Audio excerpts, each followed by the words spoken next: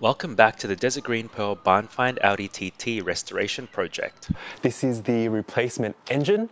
So what I'm going to do here is I'll strip it back. First off, I'll do the electricals, take all of those off, and then I'll get all the coolant plumbing off, and then take off anything else that I need in order to take the head off, because some max speeding rods are going to be put into this engine. Okay, so this is ECU plug. So normally that would go up into the rain tray, but this is going to be all spare. Now I've got to prepare the 1.8T block by stripping all of the components. Removing the wiring loom is pretty straightforward, but I find mine's been chopped, which is not so great. If you'd like to see where this project started, you can click on the link in the top right hand to see the origins of this POV Audi TT.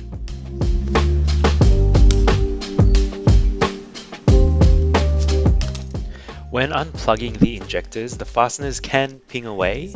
Ensure you keep track of them and use your hand to cover them from flying off. When they're all undone, the injector plugs can be lifted up and the plastic holder can be lifted from the fuel rail.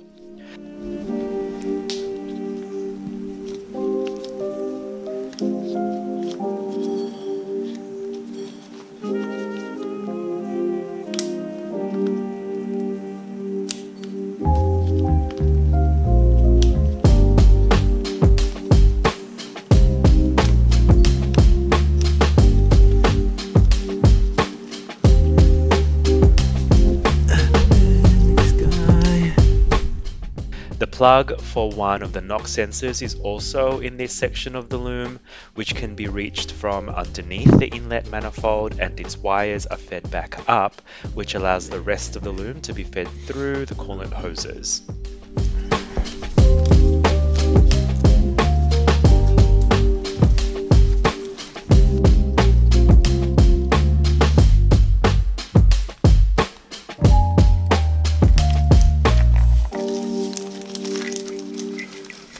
Sensor and the VVT plugs. Once those were off, I was able to feed the engine loom through and remove it completely.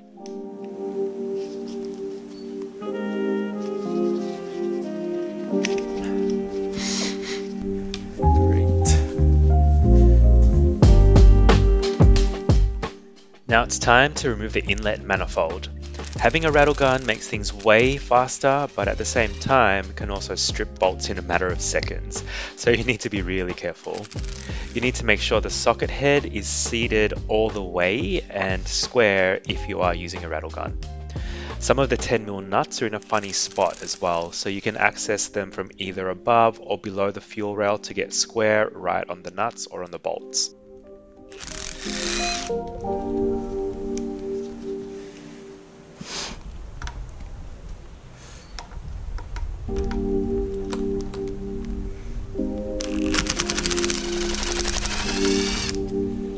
Pretty good.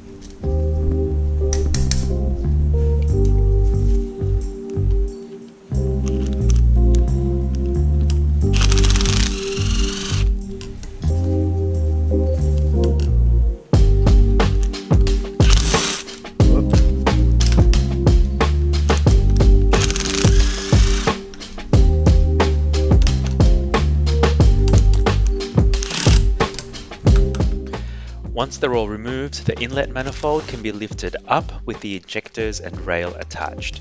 Just to keep organized, I quickly pop the nuts and bolts back into place.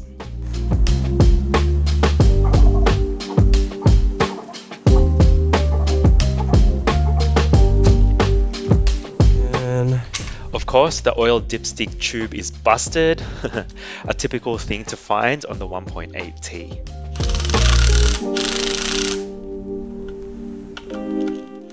Paying attention to the opposite side of the head now, where I remove the exhaust manifold. This has 12mm nuts.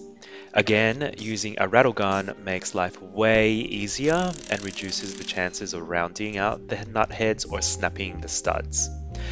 Now, I thought that using an extension with my impact socket would help get the top nuts out easier, but it didn't make any difference at all.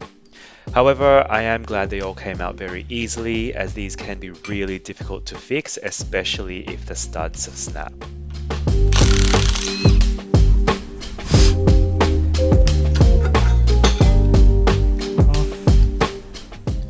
Now we're looking at the front of the engine, and the engine bracket needs removing to access the timing gear covers. The top one is plastic and just clicks off to reveal the timing belt.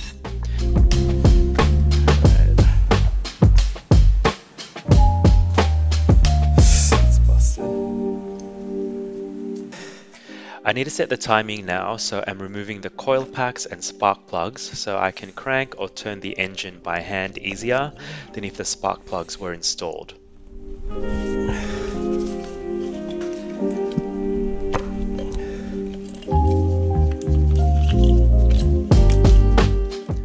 Using the old dipstick in cylinder 1, I can watch it rise and fall to determine where top dead center is and double check where the marks on the timing belt side are.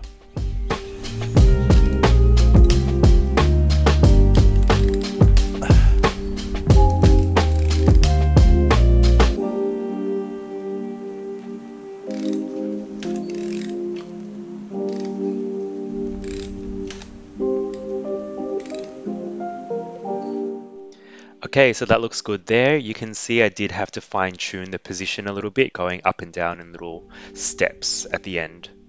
Now the top marks can be easily seen. The vibration dampener pulley mark, however, is easy to see, but its reference, which is like a little depression on the lower metal timing cover, is not so easily seen here, but it's usually more obvious and you can also feel it with your finger. Removing the vibration dampener pulley with a rattle gun is the quickest way, otherwise you'll need a counterhold tool so as not to spin the crank, and once the pulley is removed, the rest of the timing belt covers can also be removed where you'll see more timing marks.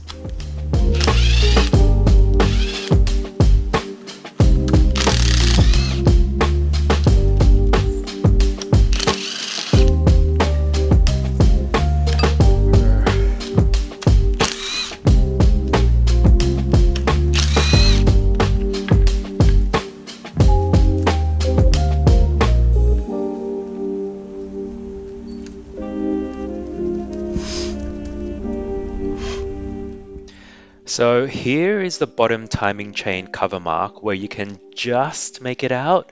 See how it aligns with the lower crank sprocket, which has already been marked by someone else before.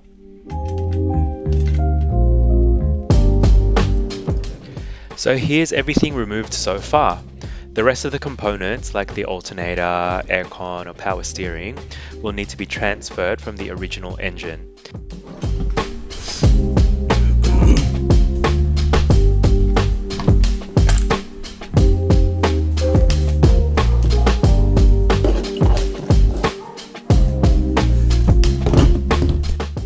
Now that everything's off, let's have a quick walk around the replacement block. And you can see just how dirty it is.